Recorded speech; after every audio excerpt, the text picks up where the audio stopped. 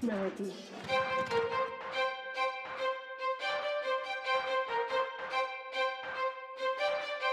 Tweezer.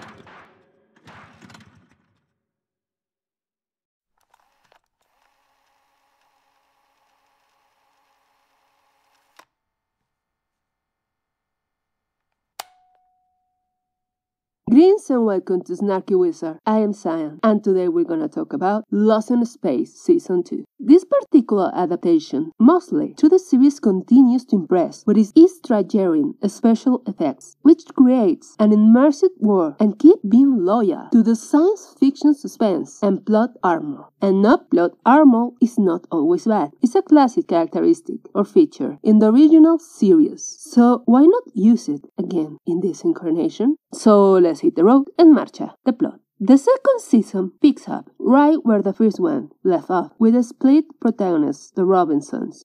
The Robinsons, stranded in a strange star system that the rover warned was danger. They are eventually able to reconnect with the Resolute, only to find its colonies evacuated to a nearby planet and a terrible secret within the Resolution engineer core. The entire colony ship was built around the remains of an alien ship that crashed on Earth, the so-called Christmas Star. An slave robot called Scarecrow has been piloting the Resolute back and forth from Earth to Alpha Centauri. The Robinsons also met Ben Adler, a senior Resolute crew member who had bonded with Scarecrow that has a similar connection like Will.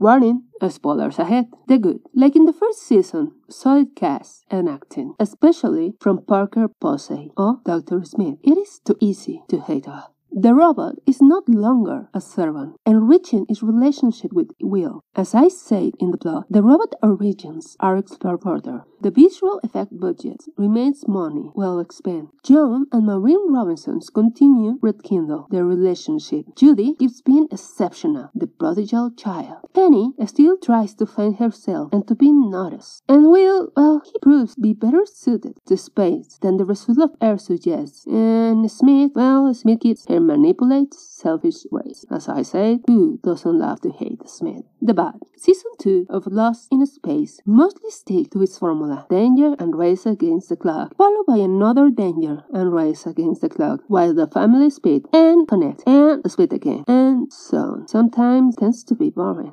Smith arc and the Robinsons' ingenuity or naivete is too absurd. How the hell Smith keeps playing with their feelings and minds? I know this was partially the 60s Smith arcs, but even there, all the characters, with the exception of Will and perhaps the robot, didn't trust the dog. Besides, his plot were so ridiculous that he was a funny relief, a kind of Willy Coyote in space. But the dynamic that this incarnation creates between the Robinsons and Smith can be sometimes tiresome.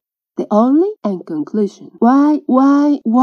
They didn't arm themselves with printed guns. And I'm not in favor of firearms, but come on. Danger, Will Robinson. You don't got to a gunfight with a saw, so why do you confront some menacing alien creatures with rudimentary weapons? You have guns, people, guns! The introduction of Judy Biological Papa and his role in the apparently next humanity adventure using stole alien technology were really a good twist. And I would have loved to know much more about it, but surely they keep in these interesting bits for the next season. So well played, Netflix, well played.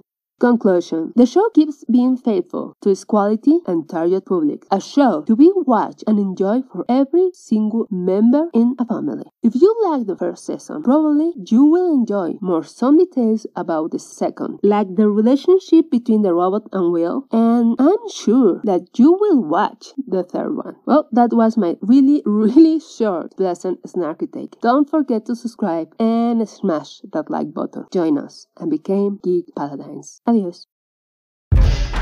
Snarky.